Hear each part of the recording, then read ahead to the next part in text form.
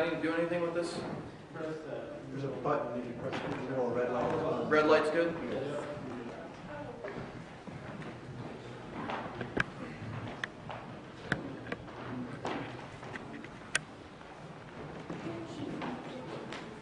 Well, I appreciate everyone's kindness. I feel like I feel more of a recipient than a giver right now. I'll try to give now.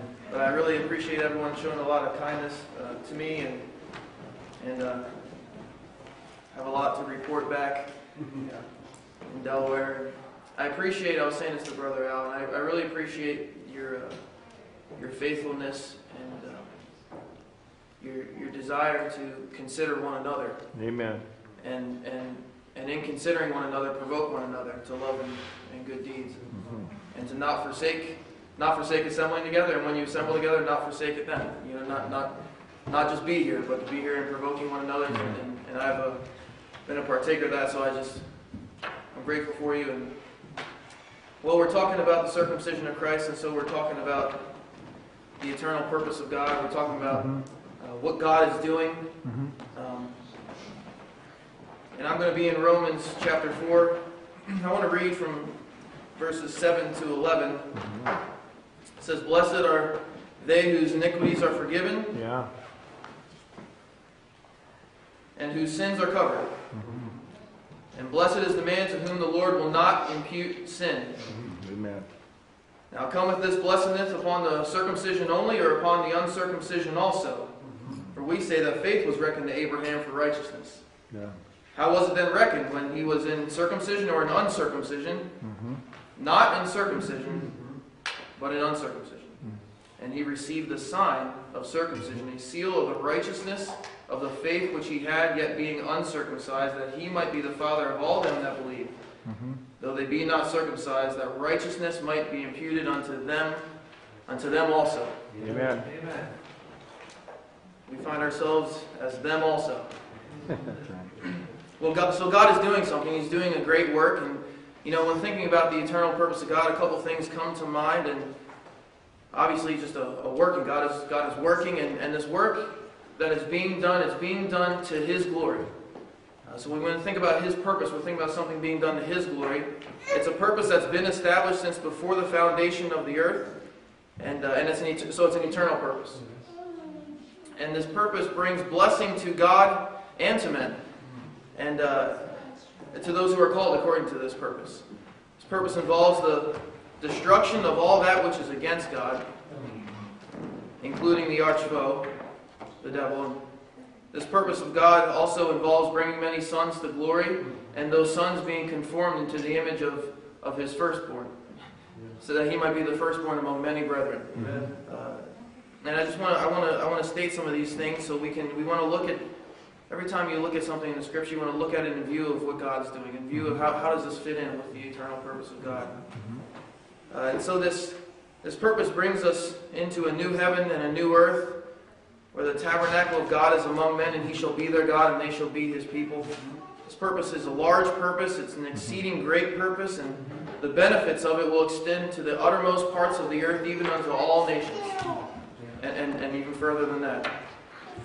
That in the dispensation of the fullness of the times He might gather together in one all things in Christ, both which are in heaven and which are on earth, even in Him. So it is this purpose, this eternal purpose, that has governed the working of God throughout the course of history and throughout the ages. It wasn't just a plan or a good idea. It's actually governed what He does. You know, we think this might be a good idea to do something, but this is governed after the counsel of His will. He works. You know, these things has governed what He's done. He's effectively working all things after the counsel of His own will. He's carrying out this eternal purpose. And in order for this purpose to be realized and experienced and partaken of by men, we must be changed. We must have our sins put away. Amen. We must have righteousness imputed unto us. And if this is going to happen, we must be separated from that which is offensive to God. Amen. So we must be circumcised with a circumcision made without hands, and the putting off the body of the sins of the flesh by the circumcision of Christ. Amen. And so what I want to discuss is the necessity of the circumcision of Christ and the things that spring forth from it, the effects of it, the implications of that. As we've had a great time so far. Amen. Now there are some things that just simply must be removed. Yeah. They just throw them out. And those things in life which are useless, they have no utility. They're invaluable. They're of no consequence. The best thing to do with them is just put them off. And because those things they're not neutral in our lives, they become a hindrance, if anything. Yeah. And so you want as much as you can, you just want to throw those things away. And I thought about that in view of the circumcision of Christ. There's some things that they're just unprofitable for us, so it needs to be cut off. Things like their entanglements, their obstacles that prevent maximum production from being realized. Things like the cares of this world and the lusts of other things that cause people to be unfruitful. These things just need to be forsaken. Amen. And they're like, when salt loses its flavor, it's good for nothing. That's right. You just throw it out. And so they must be thrown out in order to be overcome. And this is precisely what has been done with the body of the sins of the flesh. It's not profitable for us. We just cut it off and put it off. And so this is what is done. And they could not be changed or reformed. It had to be put off by the circumcision of Christ. So I want to talk a little bit about circumcision as we already have, and how it was prefigured in the covenant of circumcision with Abraham. And the circumcision of the flesh of the foreskin continued with Abraham's descendants, even as part of the law, as we discussed. And the circumcision of the flesh, it pictured what was really needed for men. It was, it was a picture. And but the circumcision was ceremonial. It was outward. It's described as being outward in the flesh. And we know that no amount of fleshly ordinance is able to change men where the true problem lies, which is in our heart. And so this was a picture, but it pictured something greater. Yeah. And so therefore the command is still issued even to people who were circumcised. Now, I mean, they were told to be circumcised, but the command goes out to them. Circumcise the foreskin of your heart and be no more stiff-necked. Like it was to them. And but praise God, there was also a promise issued. Yeah. That said, the Lord thy God will circumcise thine heart and the heart of thy seed, to love the Lord thy God with all thine heart, with all thy soul, that thou mayest live. And I really like that God does things with a purpose. This is why He was going to circumcise our hearts, so that you may love the Lord your God with all your heart. It was to an end. And let's talk about imputation. When I think about these things and the eternal purpose of God, what exactly God is working out, why is it a necessity that the circumcision of Christ and fellowship is, God desires fellowship. He desires to be in communion with His people, not just with communion with anybody. For what fellowship is like with darkness, right? And so, there comes in the being conformed into the image. He doesn't want a crowd of people. He wants a crowd of people that are like Him. That love the same things He loves, and hates the same things He hates. And so fellowship requires oneness. Can two walk together except they be agreed? Can a man walk with God except he be like Him? Well, no.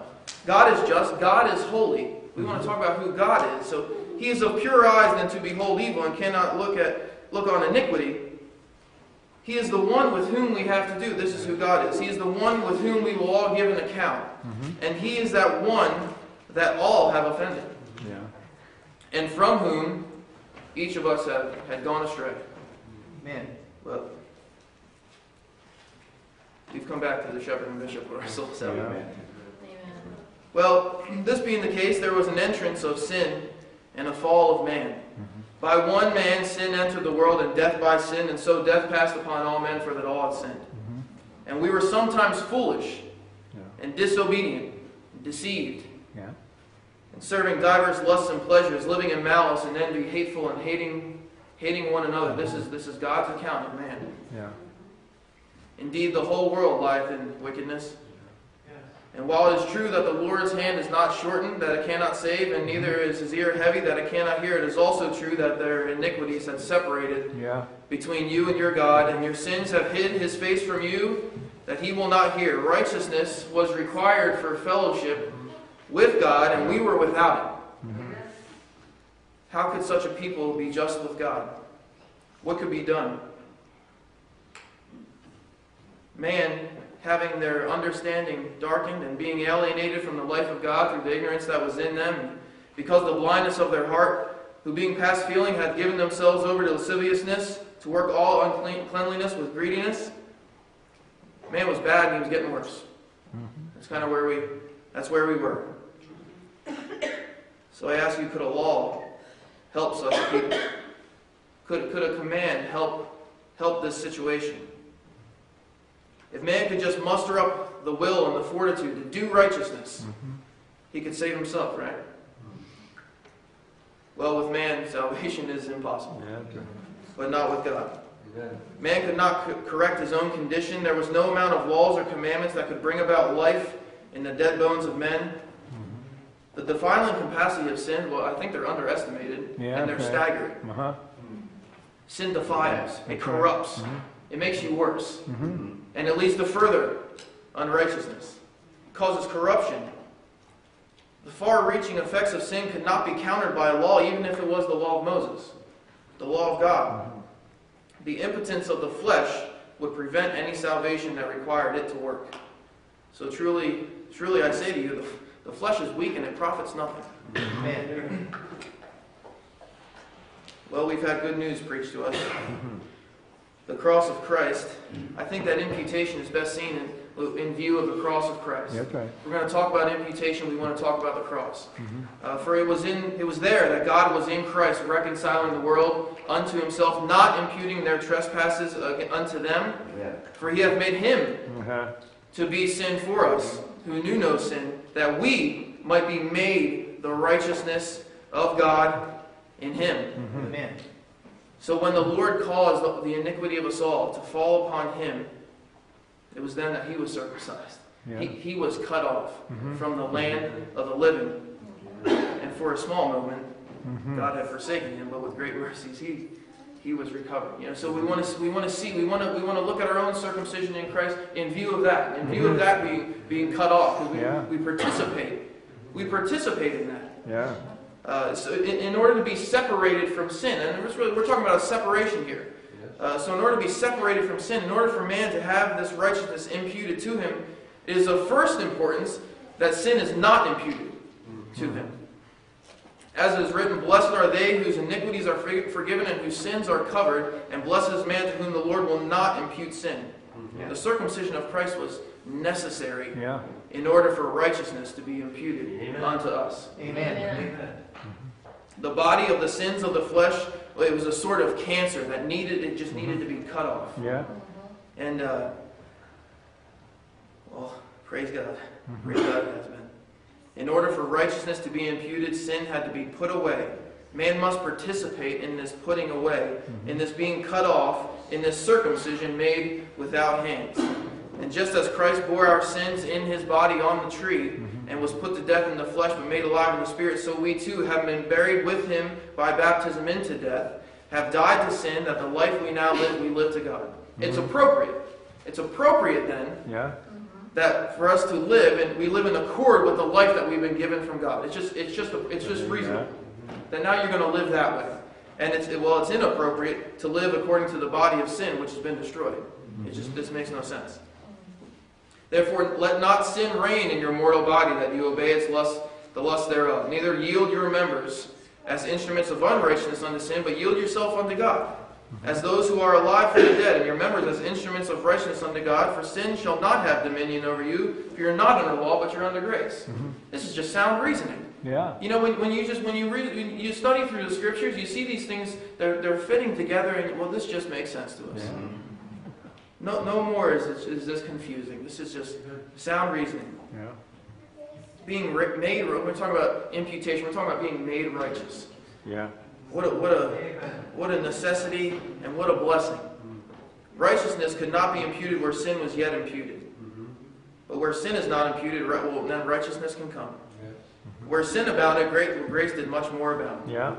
Where the circumcision of Christ has been experienced, there'll be I like to think of the reign of righteousness. Because the righteousness reigns. And that as sin hath reigned unto death, even so might grace reign unto righteousness, unto eternal life by Jesus Christ our Lord. It's just going to reign. So we didn't need laws. We had laws. We needed help. we needed someone to help us. And we have such a one. We needed a deliverer. We needed someone to take away that which had defiled us. We needed life from above. We needed life from some other place. We didn't have it within ourselves. We needed it to come to us. Man needed the cause of death within him to be taken out of the way. He needed to be circumcised with a circumcision made without hands, by the circumcision of Christ. For if he was ever going to be righteous, he needed that righteousness to be given to him. If we ever had hope of righteousness, we need that to be imputed to us. A righteousness apart from the law, a righteousness that is of God, that's what we needed. And the only one who could give it, is the Lord our righteousness. It's no surprise to us. It's no surprise to us that the Apostle Paul counted all things to be loss. In view of these things, that's not a shocker. Not having my own righteousness, which is of the law, but that which is through faith in Christ, the righteousness which is of God by faith. For God has commanded, drop down, ye heavens from above, and let the skies pour down righteousness. Let the earth open, and let them bring forth salvation, and let righteousness spring up together. I, the Lord, have created it. Amen. See, then victory can be had. Then grace can be accessed. For if God justifies, who is there to condemn? If God is for us, who is there that is against us? Let us hear the words of the Lord, that no weapon that is formed against thee shall prosper, and every tongue that shall rise against thee in judgment thou shalt condemn. This is the heritage of the servants of the Lord, and their righteousness is of me. Amen. Amen. I really have been blessed by, in these past couple years in my walk with the Lord, just to see more of God and to see more of the working of God that genders up faith. And I can trust in the God who's working salvation in the midst of the earth, and it's not dependent upon me, but it's dependent upon Him. And I really like how this fits in with the circumcision of Christ, one made without hands, as we've discussed, and by faith in the operation of God. Yeah. By faith in His work. Yes. Some versions say in the working of God. Our salvation hinges upon the work of another. Amen. We require something to be done that no man can do. This work in putting off the body the sins of the flesh is something that has to be done without hands, that is by God. A salvation that is based upon Christ's ability to satisfy the Father. Christ's ability to purge our sin. Christ's ability to purify the people. Christ's ability to bring us to God. Christ's ability to make intercession for us, and Christ's ability to save us to the uttermost. Well, that's a sure salvation. You can have great hope and peace in that. Our salvation from start to finish is by the grace of God and through our faith in His work. Amen. And as the children of Abraham, we too are fully persuaded that what He has promised, He is also able to perform. Amen. Amen. Well, let's talk about these implications. Let's talk about what all this means. What are the effects of such a work? What's going to happen because of this? This circumcision, the circumcision of Christ, it wasn't a covenant given to Abraham and to the seed of his flesh, but it's for all the Abraham's seed, those who walk in the steps of the faith of Father Abraham. This circumcision is for all nations. Cometh this blessedness then upon the circumcision only, or upon the uncircumcision also? Well, it cometh upon them also. Yeah. Amen. Abraham, his name was changed to Abraham. It was Abram, high father, exalted father. It was changed to Abraham, the father of a multitude, the father of many nations. Why? In view of this, he's the father of a multitude. He's going to be the father of a multitude of nations, of many nations, of those who believe. You see, and so this is I love names. I love naming children. I want to have more children just to give them names. Because God is this way. He'll give people names because of the work they're going to do. And Abraham, the father of many nations. That's who he is. God spoke to Abraham, saying, "My covenant is with thee, and thou shalt be a father of many nations. Neither shall thy name be any more called Abram, but thy name shall be called Abraham, for the father of many nations have I made thee." And upon changing his name from exalted father to a father of multitude, God gave him the covenant of circumcision. This rite would separate those of the fleshly lineage of Abraham, Isaac, and Jacob from all others, from the world. But it wasn't that circumcision was the means of justification, as many had supposed. But circumcision did not justify Abraham. It was a seal of the righteousness of the faith which he had while being yet uncircumcised. Thus it was not, nor has it ever been, that the circumcision of the Israelites that justified them, it was their faith. And that's the point. Not of those of the circumcision only, but those of the circumcision who walk according to the steps of the faith of Father Abraham. And these all obtained a good report through faith. That's really all that matters. To obtain a good report by God, we give a good report of God, but to think that he could give a good report of us through our faith. What a thought. Yeah. Abraham's the father of all believers. The father of them that believe, though they be not circumcised, and the father of the circumcision to them that not only of the circumcision only, but who also walk in the steps of his faith. So in accordance with his name, he's the father of many nations of believers. Well, what of these what of these others? What of them also? They're fellow citizens. The Gentiles, while being wild branches, are grafted into the natural olive tree. They're partakers of the holy root, and they also are holy. Amen. They are made one body with those of the circumcision who believe. But not only one body, but a new.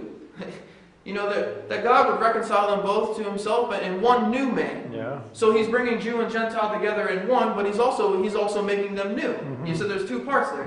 They're one, but they're new. Yeah. And both are necessary for us. Yes. They are risen with him as the true circumcision. We are the circumcision. Amen. Who worship God in the Spirit, rejoice in Christ Jesus, and put no confidence in the flesh. Their faith is in the working of God. To them the purpose of God is fulfilled, and the blessing of Abraham has come upon them, whether Jew or Gentile, and being made a partaker of the Holy Spirit, and being justified from all things from which they could not be justified from the law of Moses. Not worship on this mountain or that, but in spirit and in truth. See, all these things come into play. All these things are fitting together as they participate in the circumcision of Christ and they're made new and made one. Let's talk about blessedness. Cometh this blessedness. The promise of Abraham. Remember the promise of Abraham. This is one of blessing. And this is the nature of God, is it not? It's God's nature, his desire to bless. Yeah. I don't know, that may be very simplistic to you, but this has escaped me for a long time. I kind of view God as, at any moment, he was ready to strike me down and stomp on me if I did one thing wrong.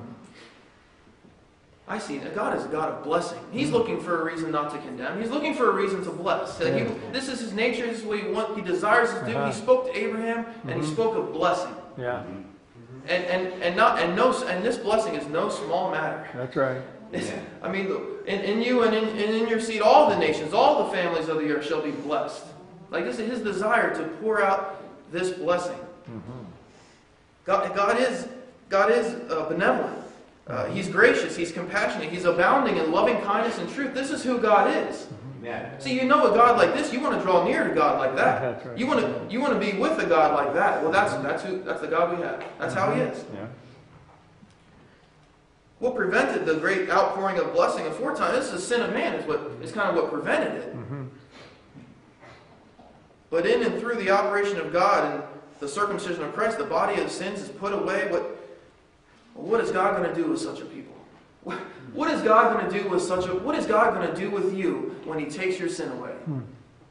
Like he's taken that which caused you to be offensive to him, he's taken it out of the way. Which led to your condemnation.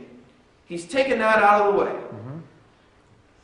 The very thing that prevented you from him, the very thing that prevents you from fellowship with him, the very thing that prevents you from receiving blessing from him, that's been taken out of the way. So what is he going to do?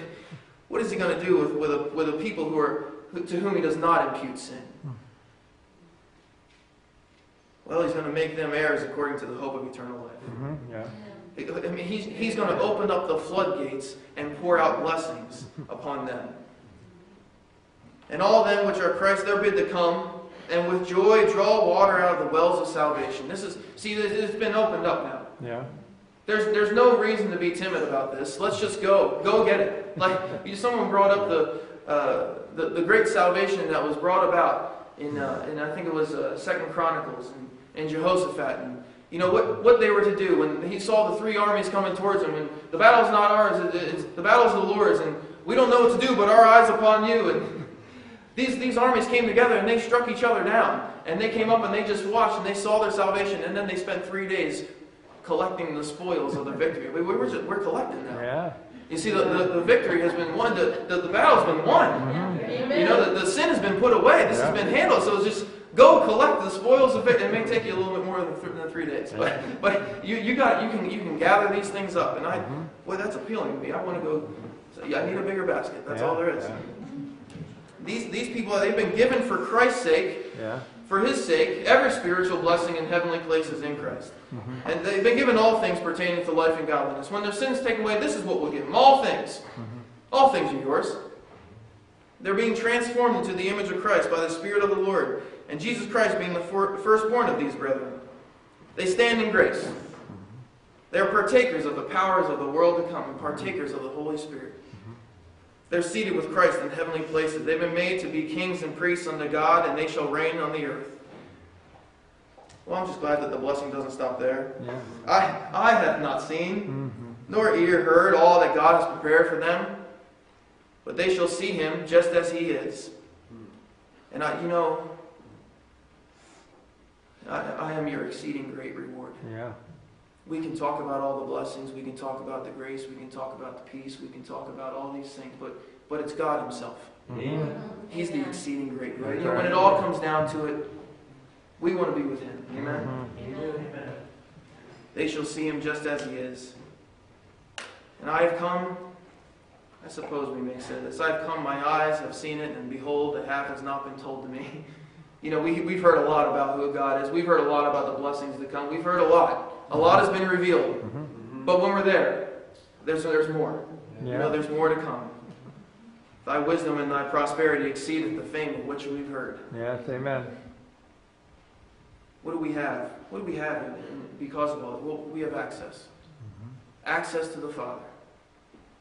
You know, Job recognized the holiness of the Lord and the frailty of man and cried out, He is not a man as I am, that I should answer him, and we should come together in judgment. Neither is there a daysman betwixt us that might lay his hand upon us both. For when men were still in their sins and void of the righteousness of God, we weren't able to approach Him. We didn't have access.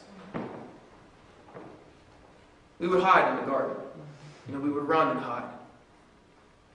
Men would ask for rocks to cover them. Mm-hmm. See, Job knew that he needed a mediator in order to be able to approach God in confidence. Well, Job, we'd like you to know that we have such a high priest. Yeah. Who is set at the right hand of the throne of the majesty in the heavens and minister of the sanctuary of the true tabernacle which the Lord pitched and not man. We have access. Yeah. For now in Christ Jesus, ye who were sometimes afar off and made nigh by the blood of Christ. For He is our peace, who have made both one, and who broke down the middle wall of partition between us, and came and preached peace to us who were far off, and preached peace to them who were near. Mm-hmm. For in Him we both have access by one Spirit unto the Father. And seeing that we have such a great high priest that has passed into the heavens, Jesus, the Son of God, let us hold fast our profession. For we have not a high priest which cannot be touched with the feeling of our infirmities, but was in all points tempted like as we are, yet without sin. Let us therefore come boldly unto the throne of... We have access. Let us come boldly unto the throne of grace, that we may obtain mercy and find grace to help in our time of need. Christ has not entered into the holy places made with hands, which is a figure of the true, but in the heaven itself, now who appear in the presence of God. For us in Christ we have access. We have access to the Father. And not only access, we have access, but we have acceptance. You know, we're accepted. We're accepted in the Beloved. Amen. And this blessedness of acceptance, I don't know, I'm interested in this. Yeah. I'm interested in being accepted of God, and I'm interested in being accepted of the people of God. Amen.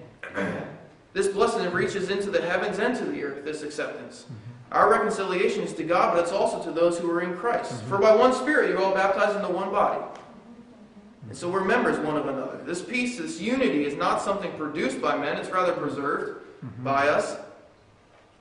In Christ we've been accepted. The proper view of this is that he hath made us accepted in the beloved. He has put off the body of the sins of the flesh and given us his righteousness, making us acceptable to him. And so again we ask, cometh this blessedness on the circumcision only, or upon the uncircumcision also? Indeed, unto us also. Amen. This is the work of God, and he has made it known to us. Just as Peter found out of a truth I perceive, that God is no respecter of persons, but in every nation he that feareth him and worketh righteousness is accepted of him. God confirmed this to Peter. God which knoweth the hearts, bear witness of them, giving them the Holy Ghost, even as he did unto us, and put no difference between us and them, purifying their hearts by faith. Amen. To reject such a choice by God. God has made a determination. God has not made a distinction. It's wrong for men to make a distinction. That's right. Amen. To require something else to be done in order for fellowship is to be lawful. I mean, this is to tempt God. You know, would we tempt God? Who are we to argue with God? If God has made a determination that he has accepted someone, we don't want to put a harder constraints on them That's right. in order to be accepted with us. Uh-huh. I don't know if you've experienced that.